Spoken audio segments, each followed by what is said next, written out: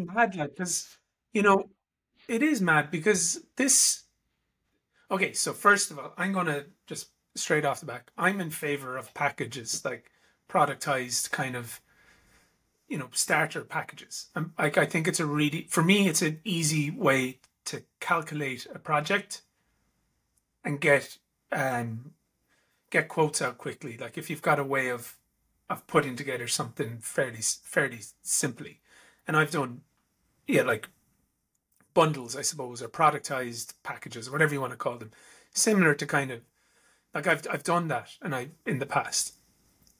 Um, but this this is weird because this is kind of like, just if you think about the enterprise stuff that I got frustrated with, that they're providing, they're providing like enhanced capabilities and developer capabilities to enterprise level developers who are not there based off, not always are there based off of skill set, but sometimes enterprise agencies are just they're not legacy. They're other types of agencies that happened to now, sell Webflow services.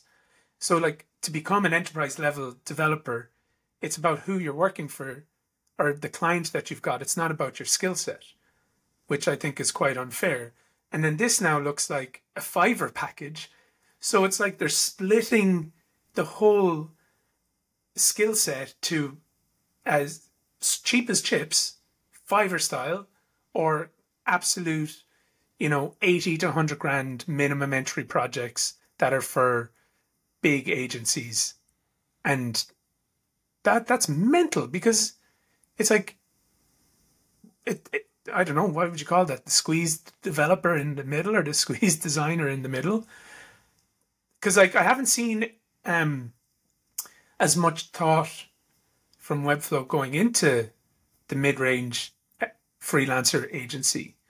There's a lot of really cool benefits for enterprise. That, I don't know, man, that's left a bad taste in my mouth. Like this is a pretty raw reaction, but that's fucking bullshit. you know?